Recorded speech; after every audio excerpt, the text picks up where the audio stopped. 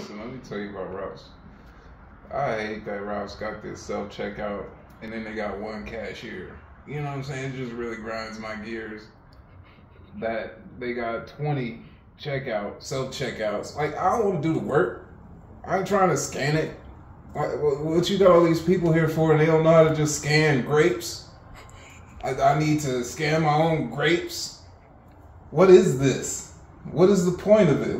Groceries too goddamn expensive for me to be sliding anything across a conveyor belt. I'm gonna be honest with you. If I'm paying $10 for eggs, I want you to scan them bitches.